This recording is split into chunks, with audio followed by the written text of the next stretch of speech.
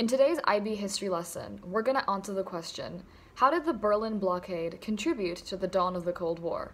Let's get started. After World War II, a new conflict arose, the Cold War. Now, once Nazi Germany had been defeated, the Allied powers did not remain allies.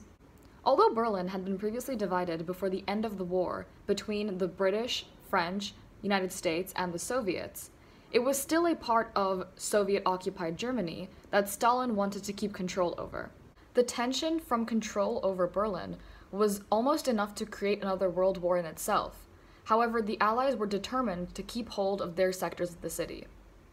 This culminated in the Berlin airlift, in which thousands of tons of supplies were flown in daily into Berlin to defy the Soviet blockade and prevent the residents from starving.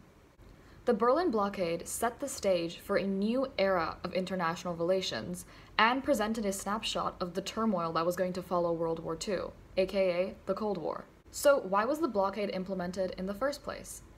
After World War II, there were very differing viewpoints on what the future of Germany could look like.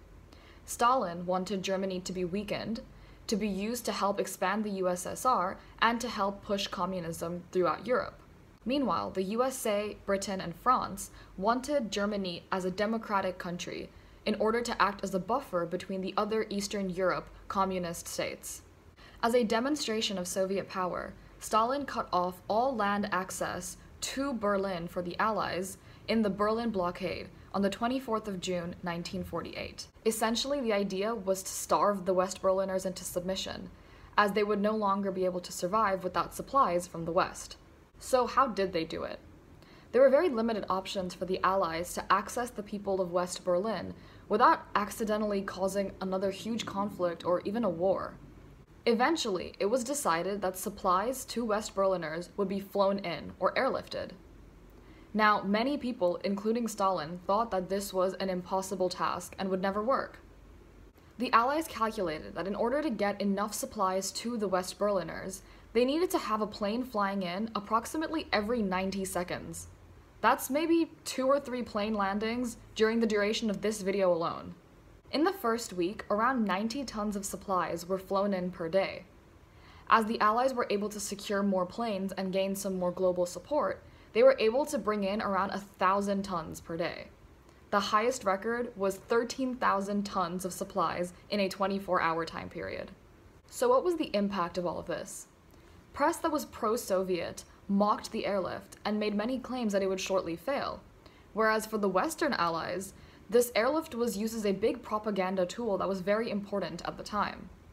The success of the Allies with this airlift was embarrassing for the Soviet Union, and around a year later, in April of 1949, Moscow announced that negotiations could take place to end the blockade.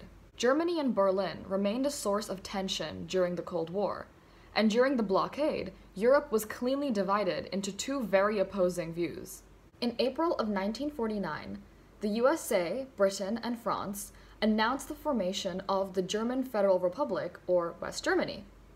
NATO was formed in 1949, and in response to this, the Warsaw Pact of Alliance was formed by the other communist countries that came together in 1955.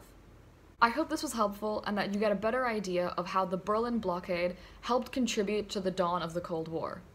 If this was helpful, feel free to leave a comment down below, and if you'd like to follow us on other socials, we are at Vade Tutoring on Facebook, Instagram, TikTok, Twitter, and anywhere else.